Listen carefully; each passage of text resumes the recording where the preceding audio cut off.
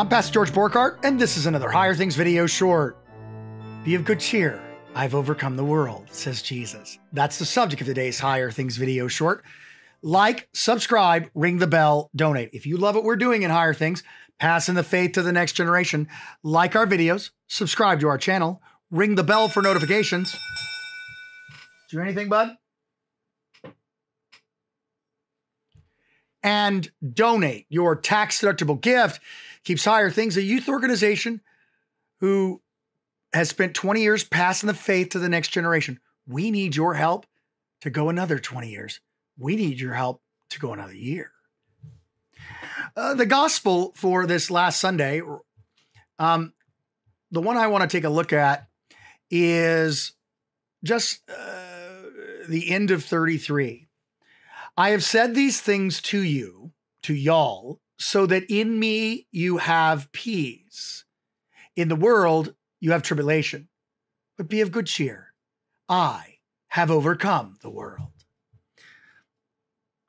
The great comfort of this is in the tenses. I've said these things to you, perfect tense. You can always sort of remember the perfect tense by just simply thinking the action is perfectly completed. So I've said these things to you, perfectly completed it to you, so that in me you would have peace. The Lord speaks his words. He gives his promises so that you and me would have peace, not in ourselves and not in what we convince ourselves, not in the things that we do or don't do. Hey, Thor. Good boy. He says these things so that we would have peace. In the world, we have tribulations, we have viruses, we have fear, we have bank accounts, we have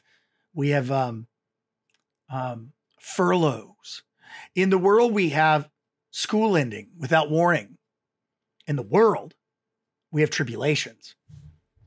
But be of good cheer, he says. I have overcome the world. Another perfect. I have overcome the world. The verb is nakao, which means I've have victory over.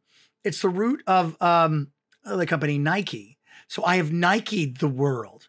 Isn't that great? So you have peace. Peace with God and peace with those around you. Not because of something you have or haven't done. You have peace with God because of Jesus. Because of Jesus alone. He, your righteousness. He, your peace. He, your forgiveness.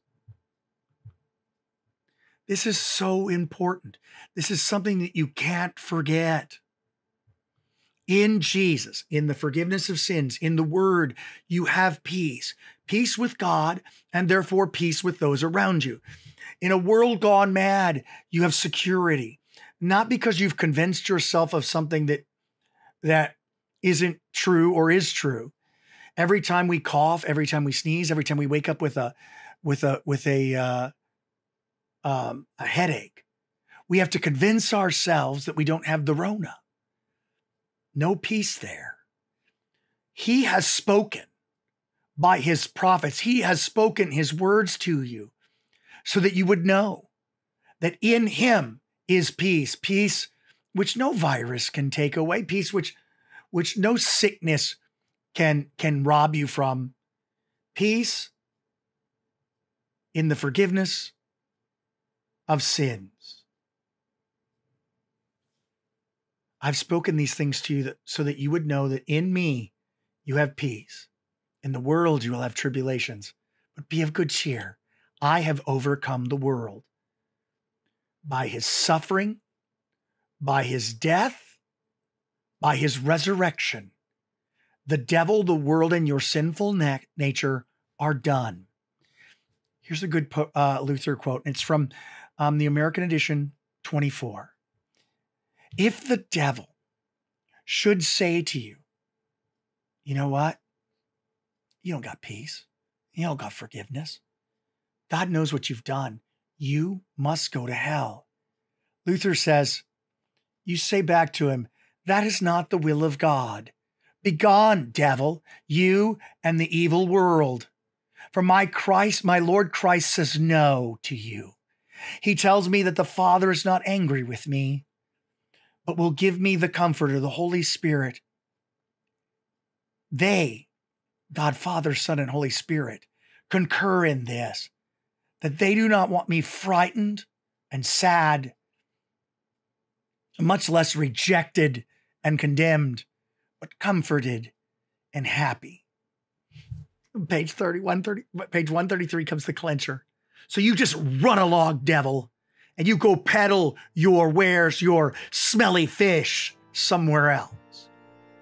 In the world, tribulations, but he has spoken so that you would have peace. Be of good cheer. He has overcome the world. I'm Pastor George Borghardt, and this has been another Higher Things video short.